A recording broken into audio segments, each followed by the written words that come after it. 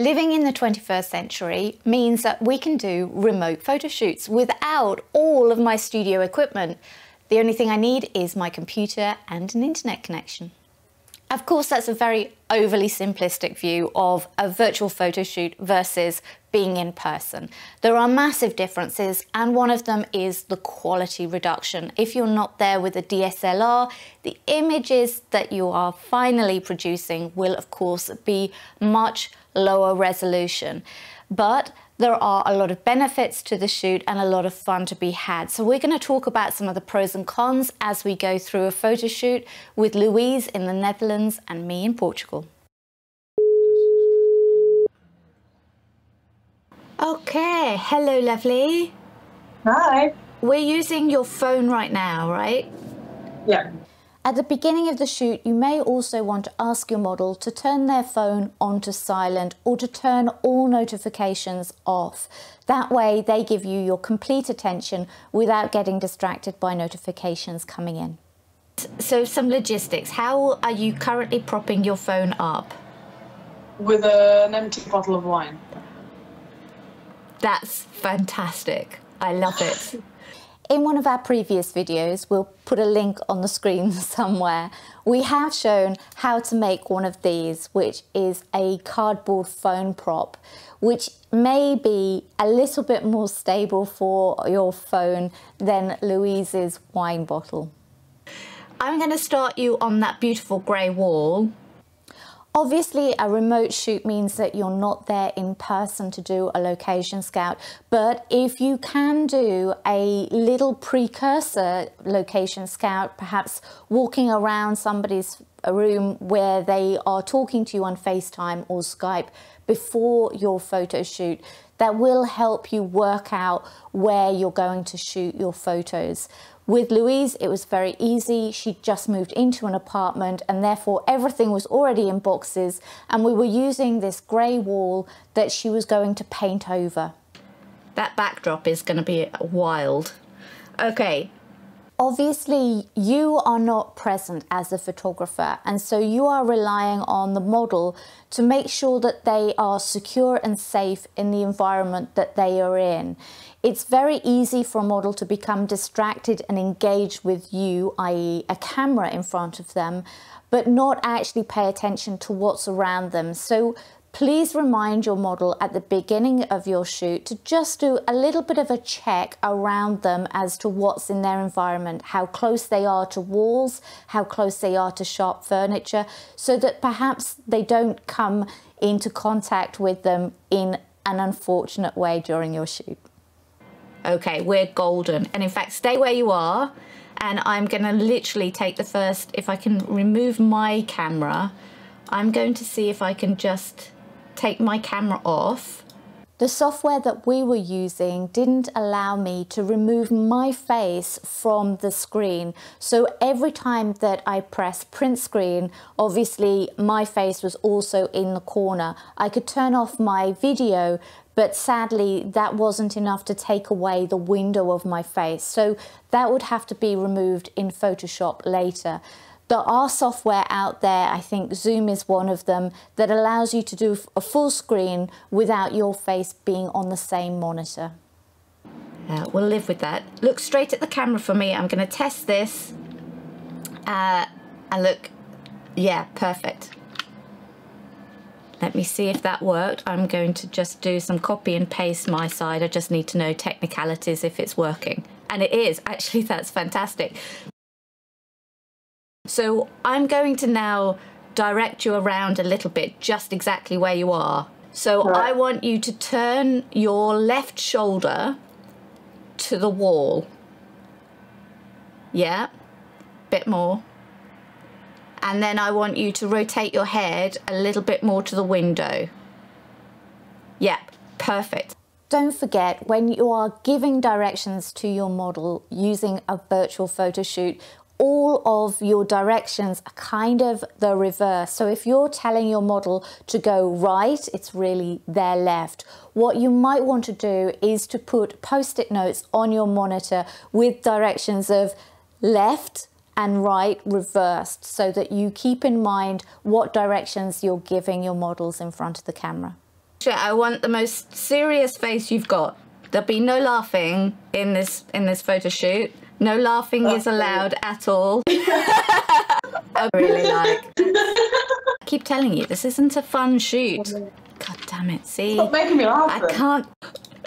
You're not helping with the serious. No. Do you know where the camera actually is on your phone? I think it's in the middle. Okay. Yeah. There's the little dot. Perfect. When you start your shoot, it may be a good idea to run through some logistics with your model. For a start, perhaps get them to find out where the camera is on their phone. It's very easy for somebody to look at themselves on the monitor rather than the camera, which may be just slightly above their face appearing on their own screen. So getting them to take their finger and putting their finger over their camera on the phone allows them to see where the camera actually is and make sure that they are always giving you a good eye contact and getting the pictures that you need from them. Okay, great. As you are taking photos through a phone, the exposure is going to be taken out of your hands. It auto exposes for what's in front of it. So bear that in mind when you choose your composition and the colors and clothings that you choose. We're a little bit photogenic, do you know that? This is very easy. You are making this very easy for me. The phone is not, however. I quite like how your hands were just dropped down there. Can you drop your hands down again and then push yourself back just a little bit further back? Again, you're shooting through a phone, so the focus will also be taken care of by the phone itself. When thinking about your composition, if you have something really bright in your frame, like a piano, it will focus on that first because it's the brightest thing in your image before the face that perhaps you want focused on. I've got several for varied heights. Oh, look, that's perfect. Of course, because you're not in the space yourself physically and you don't have access to things that you would do ordinarily in your studio, you are going to have to get creative. So if you want a model to be a little bit taller, pile of books, a box, something that they can rest on, be creative and see what's around in their environment. Perfect. Okay, so that's put you up high enough. During this shoot, you can hear me say 1, 2, 3, click. And it's really because I don't want Louise to blink, and because of the delay between the phone and me saying click, often there is that blink moment happening if you don't count it down and say click. See, I like that. 1, 2, 3, click. Is that a good height? Yeah, that's gonna work. Okay. And now for a musical interlude. No, in seriousness, I get Louise to do a bit of a musical interlude because she had just moved the phone, moved her environment, moved everything around in order to be in this position. So I wanted her to give a little bit of time to relax, catch her breath, and not think about anything for a while. So it was a good way of pausing and giving us both a little bit of space.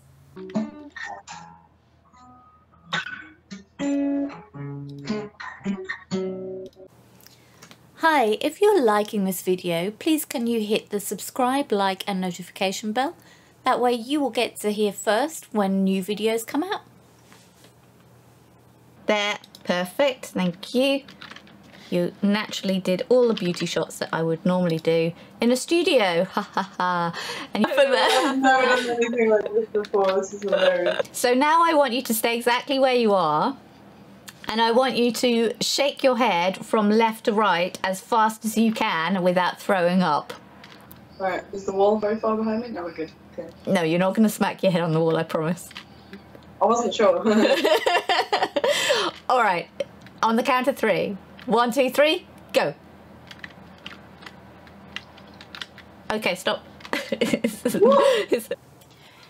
In this part of the video, what you can see here is the restrictions of the software. Remotely, I'm unable to address my shutter speed or be able to put on a high priority shutter click mode. So I can only capture one image per time that she shakes her head. And I can't control when I'm going to capture that, because obviously there's a lag in where the video comes into me. And so I'm guessing it and playing it by ear as to when I capture this shot. But all in all, it's a fun shot to try, and it always lightens the mood up in a photo shoot. With the, oh, okay, yeah, it might do. I'm just hoping that it'll help with the exposure, but we'll see. You're like ridiculously photogenic. Get up slightly. Stop. Down, down, down, down, down. And then bring your hands on an angle pivoted from your little fingers. Let me show you if you can see the screen now. So you're here. I want you to pivot your hands out slightly. There, stop. Stay there, don't move. And if you like, I will allow you to smile, but just once, only once. There we go, that's it, stop. I quite like those glasses. Can you drop your face down so we don't see the reflection of the window? Okay, and then push yourself forwards a bit. A crypt of pine smelling sickly sweet. Paw prints resting on white concrete. I know he's been here for a while. He's no... If you've run a virtual photo shoot, we'd love to hear from you in the comments. Tell us how you did it, what software you used. Please hit the like, subscribe and notification bell on the channel so that you get to know when these videos come out first.